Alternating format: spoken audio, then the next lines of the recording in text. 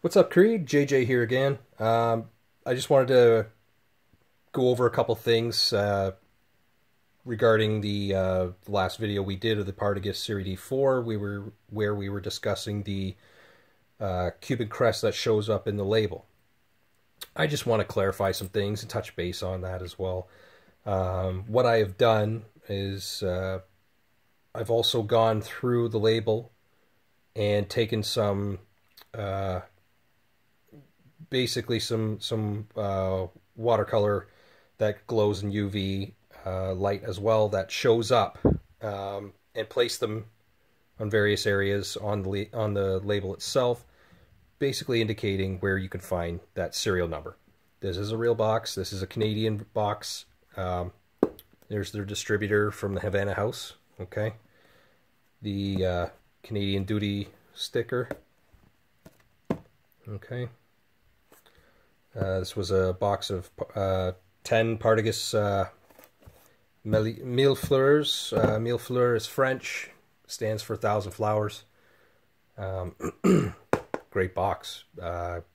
Fantastic sticks. Every one of them smoked like a champ. Dark, rich, beautiful flavor. Very sweet. And had a good kick to them too, you know, just enough to satisfy that craving. Anyway, so looking at the box, at the label, I'll just turn it this way. You can see we got the same label as before. Okay. If I hit it with the ultraviolet light, there's that crest. Okay.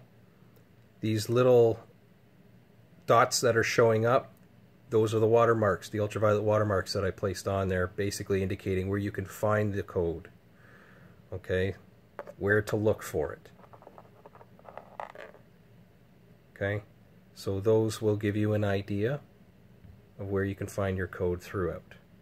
Okay, again, nice shot of the Cuban crest. Perfect. Okay, anyway, I'm going to keep it short and sweet.